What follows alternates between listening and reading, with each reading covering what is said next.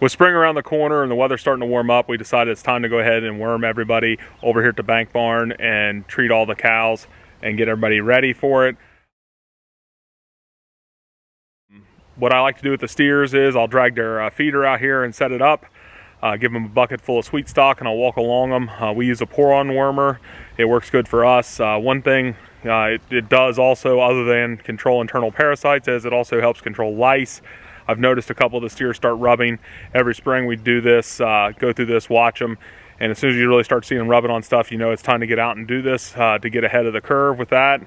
It's a zero withdrawal, which means I can put it on them today and they're safe to go to the processor tomorrow. Eprinex is the brand that we use. It's a pour-on wormer. We'll put some on today, and probably about 14 days, put some more on them, and that should treat them great throughout, get them through the whole summer. So we'll go ahead and get them their sweet feed out here for their treat, and I'll be able to walk along them and go down their backs. We'll do the steers first down here, and then we'll head up and do the heifers.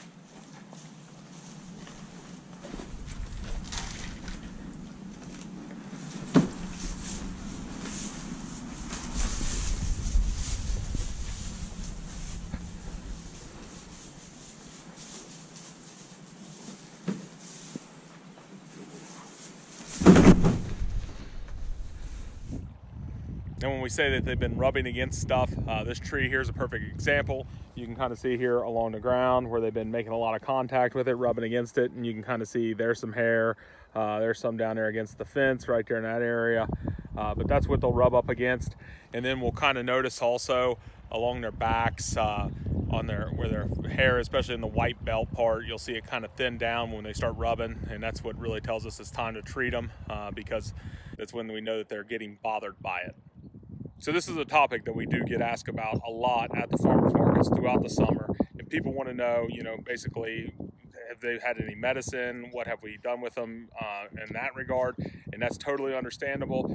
For us, the reason why we treat them is because the building blocks of our operation is quality livestock care. Our goal is to raise the animals as good as we can, give them the best life that we can. Their worst day should be the day that we load them up and take them to the butcher. Other than that, they should just be here eating grass, enjoying the time that they have.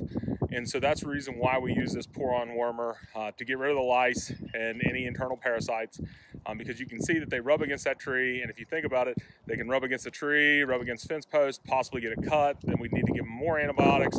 So we give them this treatment so that way we can just guarantee the quality of their life will go up.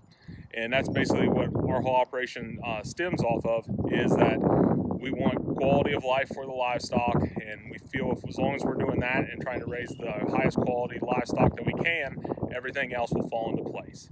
Well, that'll wrap up this video. Thanks for watching.